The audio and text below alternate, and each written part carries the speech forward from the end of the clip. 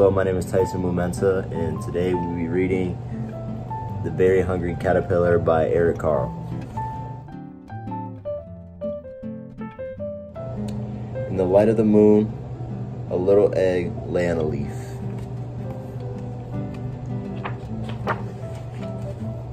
One Sunday morning, the warm sun came up and pop. Out of the egg came a tiny and very hungry caterpillar.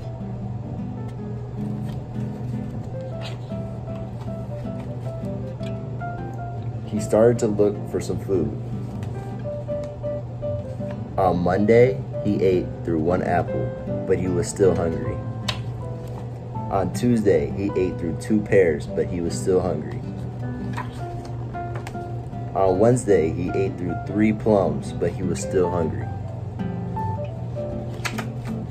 On Thursday, he ate through 4 strawberries, but he was still hungry. On Friday, he ate through 5 oranges, but he was still hungry. On Saturday, he ate through 1 piece of chocolate cake, 1 ice cream cone, 1 pickle, 1 slice of Swiss cheese, 1 slice of salami, 1 lollipop, 1 piece of cherry pie, 1 sausage, 1 cupcake, and 1 slice of watermelon. That night, he had a stomachache. The next day was Sunday again. The caterpillar ate through 1 nice green leaf, and after that, he felt much better. Now he wasn't hungry anymore, and he wasn't a little caterpillar anymore.